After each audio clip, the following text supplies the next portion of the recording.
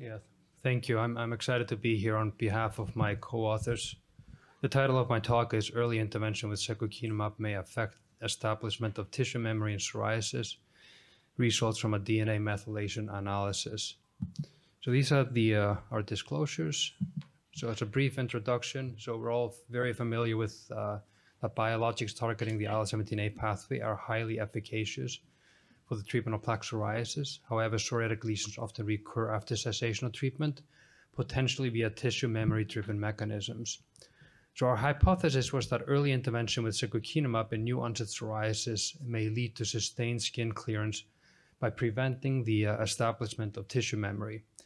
So this was part of the mechanistic sub-study of the STEP-IN clinical trial, and the goal was to assess molecular changes in the skin of patients with new onset, which we define as less than 1 year, versus chronic, which we define as more than 5 years of disease activity in patients with moderate to severe plaque psoriasis treated with secukinumab.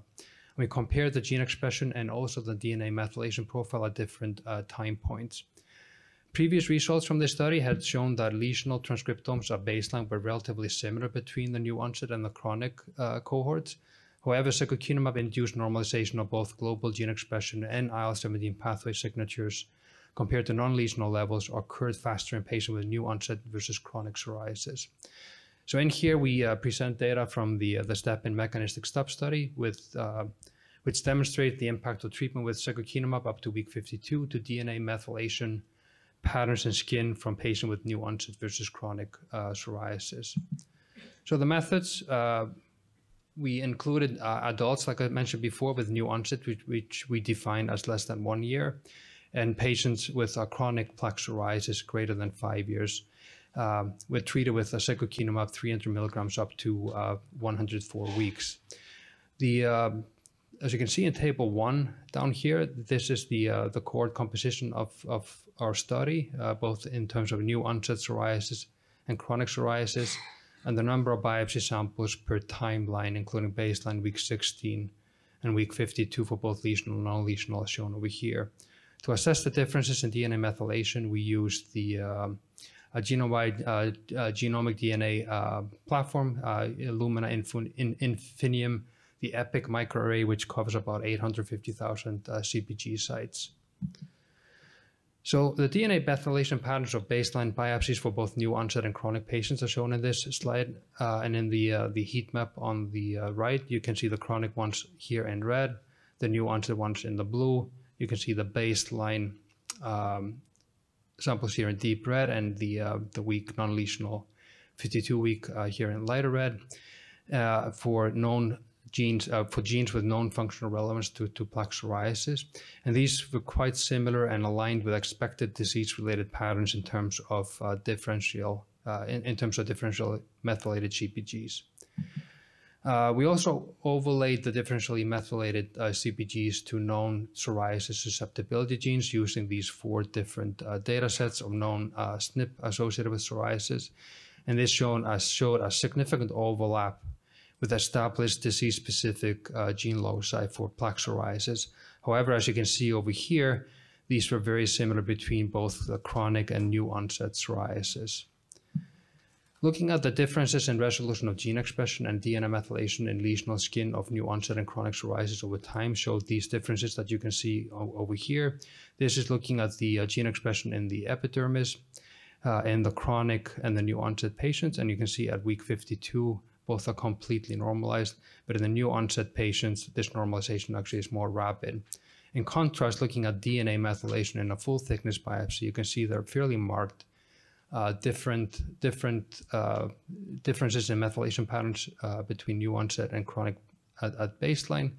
But at week 52, it's completely gone or normalized in the new onset patients, but there's a residual methylation patterns in the chronic lesions, suggesting that this may represent a tissue memory. To kind of address the key pathways that are upregulated in lesional skin at baseline and week 16 versus the non-lesional skin at week 52, these pointed to methylated DNA regions that were associated with Th17 cell differentiation and certain inflammatory pathways, including TNF and T cell receptor signalings. And as shown over here in this dot matrix, these pathways were normalized by secukinumab in both the new onset and chronic psoriasis cohorts. In contrast, looking at the enrichment of transcription factor families in differentiated methylated regions in the two cohorts, what we saw in the new onset, the factors that were normalized actually were quite different from the ones in the chronic cohort, with enrichment of pathways involved in PU1 signaling, IRF4, and also IKCF1. In contrast, the pathways that were, or transcription factor pathways that are enriched in the chronic plaque psoriasis, including the stress-responsive AP1 family members, including Jun and FOS.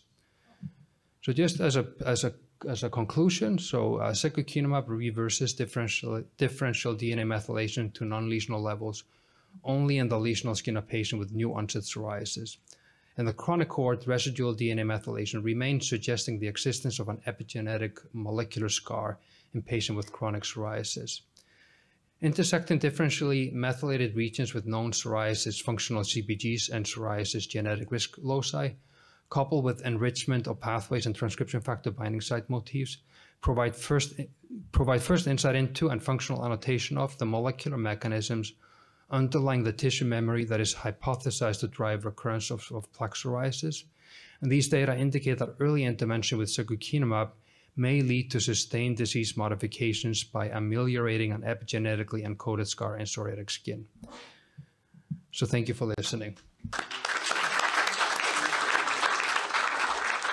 JT?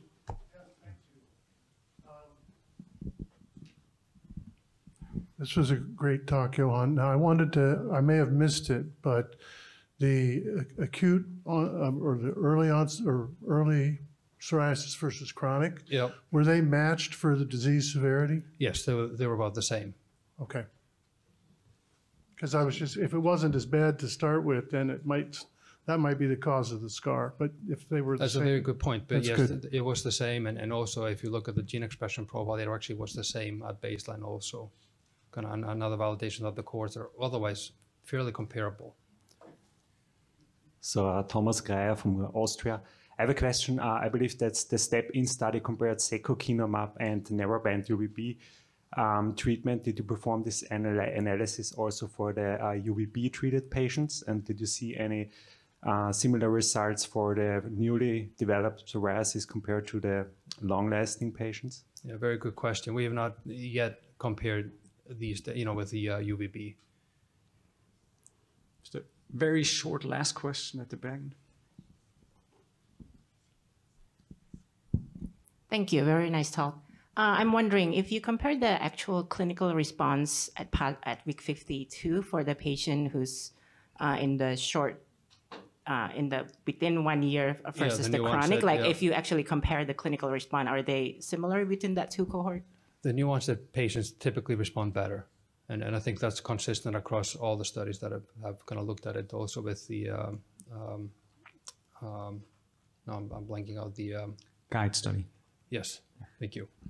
And I'm wondering, do you think that differences that you still see in the methylation, do you think that plays a role in the relapse? I don't know if you withdraw the drug and you actually monitor and see whether this patient maintain their remissions. So we haven't proven that, but again, the data certainly would indicate it. This is clinical normal, completely normal skin and completely cleared. So they're very comparable. And we believe that most of these kind of residual kind of epigenetic or methylation changes actually are in the keratinocytes. So yes, we think that it's something that kind of predisposes to relapse. Thank you.